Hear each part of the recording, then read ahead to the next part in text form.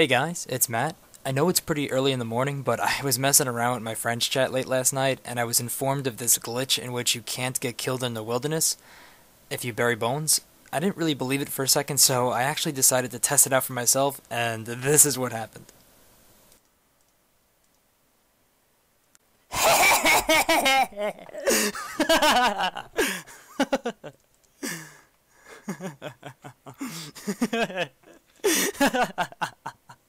Yeah, so it was a bit crazy right there. Yeah, I'm not sure if that's really a glitch or not. I reported it to jagex, and we'll see if they're going to do anything about it.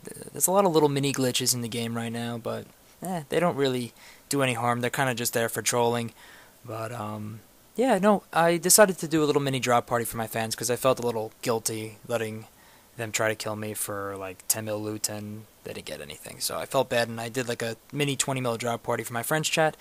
I got a commentary coming out later today, so I hope you can all stick around on my channel. Until then, have a good one, guys, and peace out.